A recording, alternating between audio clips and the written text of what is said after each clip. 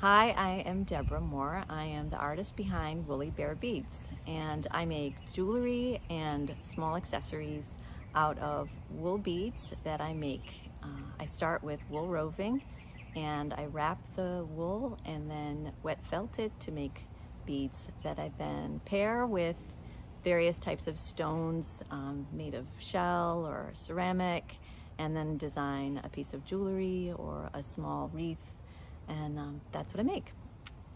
I started making wool beads when I read about how you can turn this fluffy wool roving substance into your very own beads.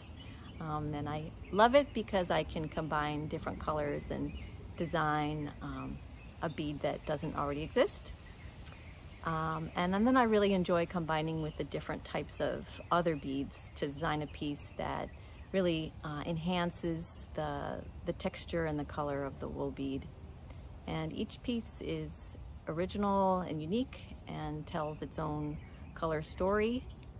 And I get my inspiration from just my daily life, seeing interesting combinations of colors. When I see some sort of combination that's really interesting, I take a picture of it so I can remember it, and then later try to replicate that color pattern in wool in a bead.